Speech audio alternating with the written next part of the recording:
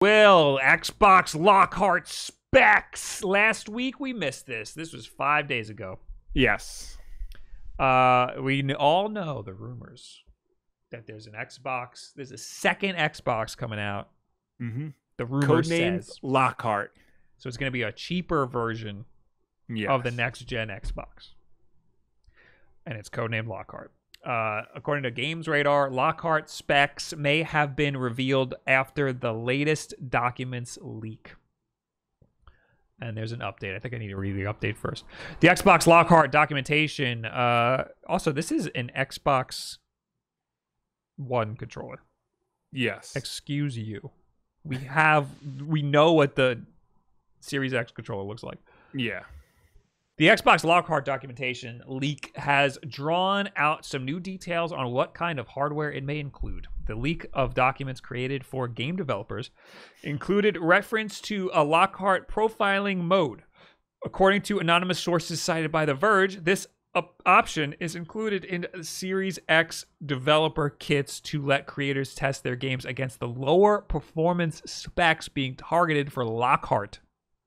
Those specs reportedly include a 7.5 gigabytes of usable RAM. You need to pull up what an Xbox One S specs are or something. One S? Yeah. And X. Do it all, Will. Okay. 7.5 gigabytes of usable RAM, a slightly underclocked CPU speed, and around 4 teraflops of GPU performance. Is that an X? That's what the One X has, I think.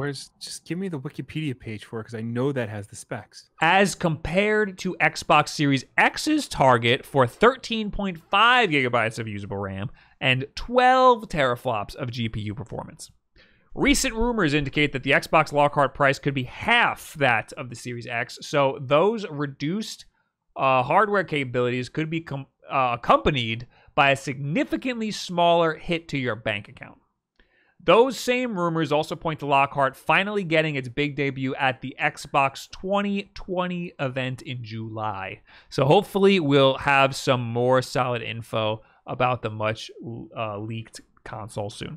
All right, what specs do you want to know about the Xbox One? So, the Lockhart is rumored to have 7.5 gigabytes of RAM. What do we got on the Series S? I mean, I'm sorry. God damn it. The One S. The One S has 8 gigabytes of DDR3 RAM with 5 gigs available for games. And the X... Oh, so this is usable RAM is 7.5, so it's still a little more than the S. Okay. The X has 12 gigs of DDR5, GDDR5, with 9 gigs available to games. Okay, slightly lower. Yeah. I mean, the Lockhart's slightly lower. All right, how many teraflops is the One X? Of course, that's not what Wikipedia... How would Wikipedia know? That was like the big deal when that came out. I know. Well, the One X is 6 teraflops. This is 4. Okay. So it's a slightly underpowered Series X. Yeah. Damn it. It's a slightly underpowered One X. So this sounds like if you have an Xbox One X, you're pretty good. There's no reason to upgrade. Yeah. Especially if Lockhart allegedly doesn't have a disk drive. Yes. Which is a very big possibility. Yeah. Yeah. So this seems like a pretty substantial console. This is my take. They are announcing this. I mean, there's a rumor. It's a rumor that they're announcing it in the next July event, which is apparently happening at the end of July. I think they're going to announce it there because they're also going to announce the price of the Series X, and it's going to be expensive. Yeah. So they're going to be like, but hold on, because if you don't want to spend that much money, here's this guy. And then what'll be funny, because what they won't tell you is that the One X, because that's now technically a last-gen system, will probably be even cheaper than Lockhart, but still be slightly more powerful. I don't know. You think they'll keep selling One X systems for, what is it, $400? It was 5 when it came out. It was 5. Now it's 4. I've seen it for like 3. I don't know. I don't know. See, because it's a very expensive, the One X. I don't know. I mean, it would make sense to be cheaper, but it might just be the same. Yeah. There might be other things about the Lockhart. Well, I'm assuming Lockhart will have like the solid state NVMe drives and all that crap. Yeah, like that would be a big benefit. But it might be diskless, which would mean if you want discs and you want it to be cheaper, the One X might still be a good option. There might be I'm sure they'd both be 4K. I don't know. I don't want to. I don't know what they would do with the One X afterwards. Yeah, they might discontinue it pretty quickly. I don't know. Anyway, here's the original. That was only the update to the story. The original story says Xbox Lockhart has resurfaced in documentation that solidifies its existence as a complementary console to the Xbox Series X. I hate my life. A security researcher who goes by TitleOS on Twitter posted a couple of snippets from the June version of Microsoft's Game Core Development Kit notes, which are available to developers but not typically to the public. The notes mention Lockhart profiling modes alongside Anaconda profiling modes, all as part of the development kit for Project Scarlet. So Anaconda is the code name for Series X. Lockhart is the code name for whatever the hell this thing is. Right. And Scarlet is just the next gen, right? I think so. No, it wasn't. No, Scorpio was 1X. Correct. Yeah. Anyway, more proof of Lockhart, this time coming from XDK GDK release notes for June 2020. And it's just the exactly what he said before. Scarlet was Series X. What's Anaconda? I think Anaconda is Series X. I think we're learning that Scarlet we thought was the Series X, but is actually just a blanket term for the next gen stuff. Xbox Series X.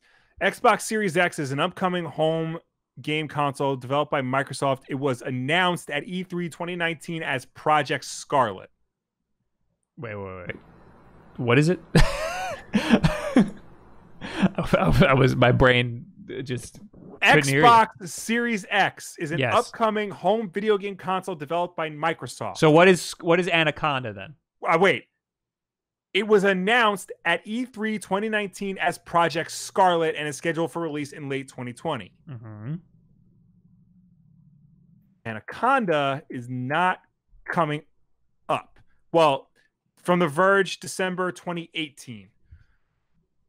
Microsoft's next-gen Xbox is codenamed Anaconda. Mm-hmm. Well, it's not in this article, of course, but there's an Anaconda on the they always like etch in like a little symbol, like whatever the code name is, onto the board of the next gen of the console itself. The Series X has an Anaconda on it. Yeah. So the Series X is Anaconda. According to this article, the notes mention Lockhart profiling modes alongside Anaconda profiling as part of the development kit for Project Scarlet. So Project Scarlet, I think, is the blanket term that has Anaconda and Lockhart. Okay. Both. Okay. I got it. All right. You got it. Figured it out. You got to the bottom of it. All right. Scarlet. Project name for a family of next generation consoles. There we go. Anaconda is the Xbox Series X, and Lockhart is something else. We got there. There you go. We got there. Detectives. All right, anyway, it's all but confirmed at this point that Anaconda is the internal Microsoft... Oh my god, we could have just read like an extra sentence. Anaconda is the internal Microsoft codename for Xbox Series X, while Project Scarlet refers to the company's overarching plans for its next console generation. Oh, you don't say! You don't say, Games Radar. Lockhart is allegedly a lower price alternative to Anaconda / Xbox Series X with less powerful hardware and no built-in disk drive. Allegedly. Yeah. The Title OS previously shared some code from the back end of Windows that pointed to Lockhart. We saw that in the previous Wulff Den Live. Today, they retweeted another data miner who spotted references to Lockhart in the Xbox One operating system. We don't need to look at that, but we can just take his word for it. This is Billy H. This is BLLYHLBRT on Twitter. Though Lockhart has been showing up in leaks for quite some time now, Microsoft has still yet to officially confirm it with less than half a year between now and the holiday 2020 launch window for Xbox Series X. Microsoft could always launch the console later down the line, giving Xbox Series X more time to stand on its own. On the other hand, Sony recently revealed that it will launch the PlayStation 5 Digital Edition at the same time as the disc drive-bearing version, which was a surprise to all of us. We had no idea that was going to happen. We'll have to wait and see if that influences Microsoft's overarching plans. It's also possible Lockhart's just the discless version, but it sounds like it's an actual underpowered version. Yeah.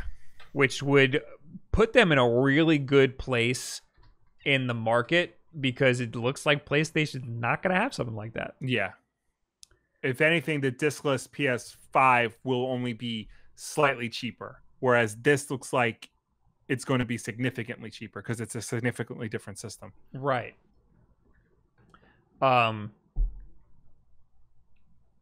Yeah, so I think that, I mean, Sony seems to have problems with pricing. That's the rumor, is that they don't know what the hell they're going to do with the pricing, and that's why they haven't announced it yet. Yeah. I think that Microsoft knows what they're doing.